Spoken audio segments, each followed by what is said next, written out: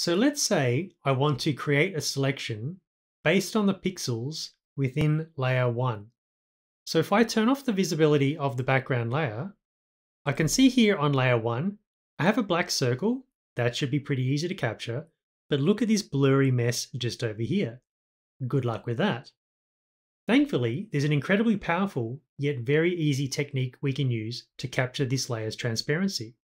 Here in the Layers panel, we have that layer's thumbnail just here. Now on a Mac, you want to be holding down the Command key. On a Windows machine, the Control key. So with that key held down, simply click once on the thumbnail for that layer, and we can see a selection has been created.